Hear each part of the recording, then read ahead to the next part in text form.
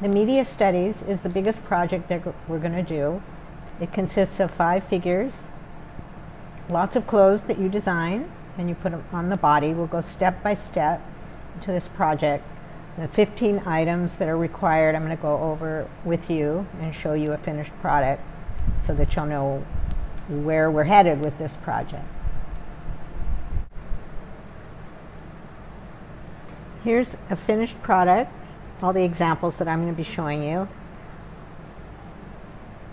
So you have 15 items that are required. So I'm going to go over those now and show you what they look like. A hat, any media that you want to do. The sheer or transparency so that you can see through the body. The woven garment. Stippling,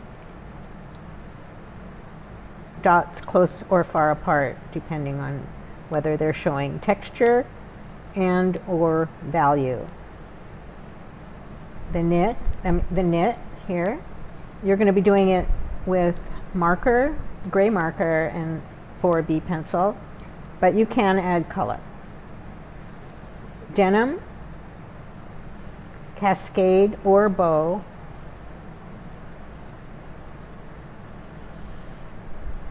fur, dark garment, ruffle. Skin tones, different skin tones, some with paint and some with marker. Stripes, plaid, check, lace, a pattern or print.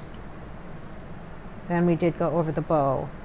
You'll also need to shade and color items that are not required but are part of your design.